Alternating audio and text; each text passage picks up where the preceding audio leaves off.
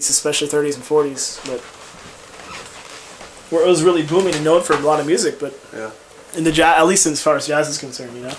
And it's kind of a general Kansas City jazz. It's just jazz in Kansas City. It's not a Coltrane. It's not a. They don't really reference, you know, artists often, right? I mean, I feel like the real jazz people can associate things, but I feel like Kansas City is kind of, in my opinion, it seems though that the public opinion would be either not on the jazz radar or third to New York and New Orleans or something like that. Yeah. I mean, to be honest, I mean, in Chicago, I think is more associated with blues, but you know, obviously there's jazz a lot of places. Yeah. I mean, as someone who's more involved in the jazz scene here and internationally, how do you view historically and currently Kansas City's role in jazz, I guess? Historically, it was one of the big four, which is, you mentioned all four of them: New York, Chicago, New Orleans, and Kansas City. Yeah. And that's cool company either way. I'm just saying. Great company. Yeah. And it was one of the big four, you know, and now I would argue that it still is in the top, you know, 3 or 4, but it's not necessarily recognized as such. Just from what I've seen. Yeah, you know? just in terms of talent or activity level. Both. It's a mix because there's some cities out there that have really great players too. Yeah. But like I feel like I can go out every night and play, whether it's a gig, a jam session, or I'm sitting with friends. Yeah. There's so much music going on every night. And also now there's been a lot, like we've talked already about this crossover type of beyond jazz, you know, and that's a beautiful thing to see too. That I think it's good to see Kansas City, you know, like we talked about people being very traditionalist and stuff. Yeah. Like that mentality is kind of, you know, like going away, which is great, I think. That is good. And I mean, I'm just curious. I'd be curious also for people that have been here longer than I have. How long have you lived? Roughly, when did you? I don't know what your history. I've only been here for about 4 years. Yeah, and so I've only been here. I've only been in the area, you know, for whatever since like '99. You know, 2000 basically. But it does seem like, thanks to the work you're doing with bringing people together, thanks to a wide variety of things going on, I guess I'm really interested in culture, and I kind of would be interested, like, why it feels that way now. Not that it needs to be analyzed, you know, but it's a good thing, and and I'd be curious for people that have seen more of the history as to why they think that it may not have happened before, and maybe it did, and maybe we just don't know, you know. But it is cool what's going on, and I think that it's starting to build, and I don't know, it's a good thing. I think that honestly, like what we still lack, and the reason I do this show is because, or anything that I do, is to fill a void. And I think there's a huge void in Kansas City with respect to paying attention to grassroots creativity outside of the realm of an art institution such as Charlotte Street Foundation or something like that, who does pay attention and highlights it in many ways. And it's a wonderful thing that we have. And there are some others, I'm sure, but that's very high profile as far as I'm aware. It's really a monetary kind of submit your idea, get this. And it's supportive financially, which is awesome because that's super rare. Yeah. That being said, it would be super helpful if there were a local media entity that were to spend a lot of time and you know, documenting local culture. We have Dementia, which is like kind of a hip hop thing. Right. He's done some things, and Plastic Sax is a cool local jazz blog, and Jam Magazine is cool. You know, I think it serves a purpose. It has a function. And it's cool that spots like YJ's, where I saw you the other night, have always seemed to have been supported experimental culture and jazz and things. Yeah. Again, kind of a branch out of the art community, you know, visual arts. How do you view all those things? Because I don't. What's your experience been in Kansas City with respect to ways in which to share what you do with others, having support or having really outlets, whether we have access to them or not? You know, because we have TV stations, we have radio stations. We have newspapers, we have some websites, but there's not a whole lot of longevity with respect to the independent artistic media push. Right. As far as I see.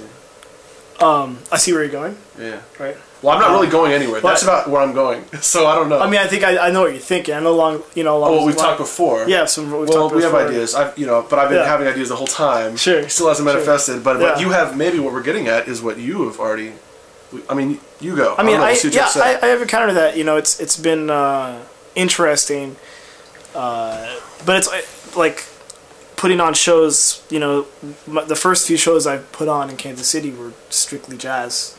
You know, and so in that sense, it was like, okay, jazz media. Okay, tell right, that writer, that person, right there. Yeah. And then once we started, like, the first main biggest thing we did was the Like Water for Chocolate thing. That's the first thing I really pushed that wasn't just jazz. And so, you know, I was getting to know some of the media outside of that. But I guess what that brings me to is that there was no centralized media like that would cover both necessarily. I mean, like, there's some that might. Yeah. But well, I don't know. Like, okay, Plastic Sax would probably have said something, and I think Bill did say something about it.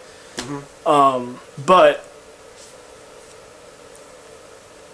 that is only reaching a certain audience, you know, and I don't even know how much of that audience would have gone to the show necessarily. Yeah. You know?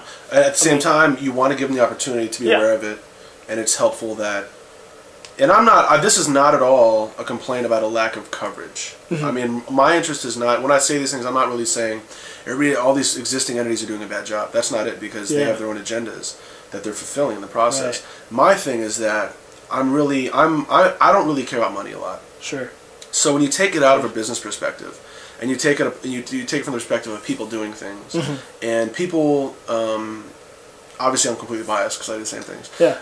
But you know, people. I mean, you know, people that I feel should be supported in their effort to contribute to culture, to contribute to cultures. You know, I'm trying to avoid and or move past weighty terms that people would associate things with. People that contribute to a creative feeling, an artistic feeling, a natural sense of creation from humans other than children, right? I mean, you know, there's a lot of ways we could talk about this. I think that's such a worthy thing, and I think there's so many people that have interest in arts and have interest in being creative and not just going to their jobs and fulfilling someone else's agenda, but you know, expressing your soul, expressing your spirit in this lifetime, I think is very important. Yeah. And I just wish that there was you know, I guess in the artistic community, or the music community, I'll say, or the visual arts community, you have people creating. Yeah.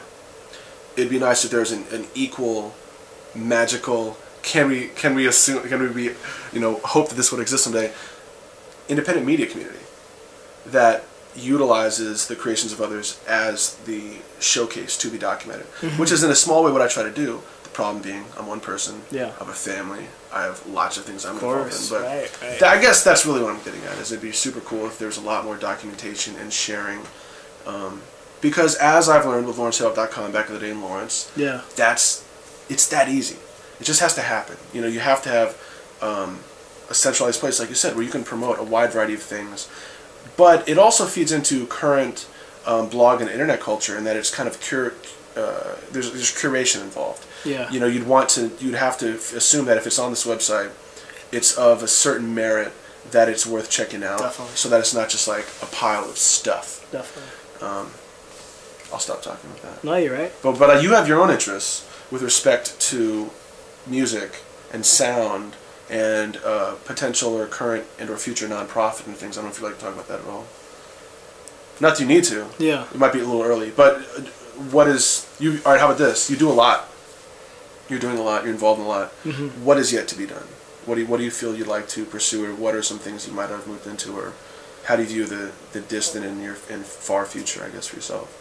Well, you know, I feel like I'm really invested in Kansas City, you know, and the arts community here. You know, I think there's a lot of talent. There's a lot of great people here, and there's a lot of potential for like audiences. Like I think there's so many people here who would like to see this kind of stuff. So one of my things that I've been working on with some friends, and hopefully you more, yeah, I'd love to. As time progresses, is just bringing it all together. You know, bringing everything, bringing the arts community together, just making people aware of each other. thank you for saying that. Yeah, just aware. I mean, like that's like a super simple concept that can get lost in my mind, or Yeah. That's exactly it. Yeah. Bridging all sorts of gaps. Exactly. Wide variety of times. And I was approached a couple of times 2 nights ago about that same subject at one concert. Way, how did, a couple of people just asked me, said, were asking me about, like, one person mentioned there's no music festival here that has all the types of music, that represents all the types of music in Kansas City. Mm-hmm. And now we're just simply talking about music right now. Sure, there's way more than music, obviously. Yeah. But I said, yeah, you're right. And a lot of times people don't, like, I'll take the community I know the best, the jazz community. Yeah. They don't step out of their box because they're comfortable. You Yeah. know, they want to get these certain gigs and just continue doing that. Yeah. And I think it happens a lot in other communities because there's not as much crossover as there probably should be. Sure. But a lot of times it takes a certain. For instance, Les Ismore has a new band. All right, yes, you're not in the band. I am. Are you? You are. I am. Okay, I wanted to talk about that, and we might have to wrap it a little bit because the longer this all gets, the longer people that watch. But although I do have, I will say all of them have been roughly 40 to an hour. Okay. And I completely fight against the idea that you have to have a short thing for people to pay attention to, because I'm like, screw it. This is its own thing. Yeah. All right, let's get to that real quick though as we wrap up. Tell us about the new band that you're a part of, because there's a lot of excitement about it. Yeah. It's a mix of people and genres, the guitar. There's 2 guitar players, both of them who I had never met before. Mm-hmm. Rory and Richard, and Rory and his friend Christian have their own band. Mm-hmm. Christian's a bass player, and they're both in this band with me and Les. It's called Beard Crazy. I would never. Well, I can't say never, but I don't think I would have ever met these guys if it wasn't for Les just putting this band together. It's awesome. So it's Les Ismore, who's a vocalist, rapper, singer. Yeah. You play horn. Yeah. 2 guitars. Right? A bass and a guitar. A bass, 2 guitars. A bass and 2 guitars. Yep, and percussion, Pablo Sanhueza, who I do know, and then Brad Williams. Yeah. One of my favorite drummers ever. So the only names you didn't